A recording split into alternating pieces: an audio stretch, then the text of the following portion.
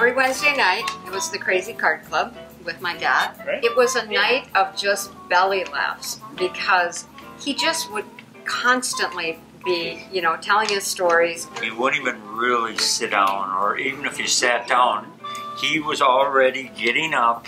He didn't want to just sit there and watch TV anymore. He wanted to get going on playing cards, right? Because he can't make money sitting there. Oh, let's cut the cards. Let's get it going here.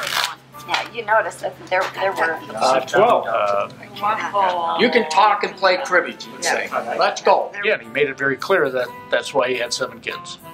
7 days of the week, 7 kids.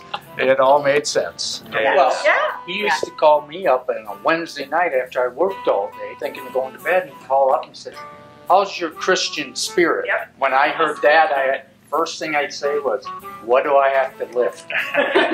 What do I have to carry out?" It'll only take an hour. Yeah. It'll only be an hour and you'll be done. Yep. That never happened. It's about 9:30. Let's go. Meet me up at Bridging. We've got something to do. At that time, more or less broke into Bridging. No. And we threw 3 beds on the truck, and off we go. And it was a mother with 2 kids, had nothing, sleeping on the floor. The girls came down after the beds were all set and started dancing on the beds.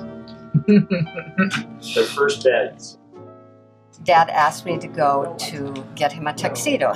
And he was nervous because he knew he had to jump out of a cake. And I said, "What do you mean you're going to jump out of a cake?" He said, "Yeah, they're going to have me jump out of a cake." So off we went to the store to get him a tuxedo.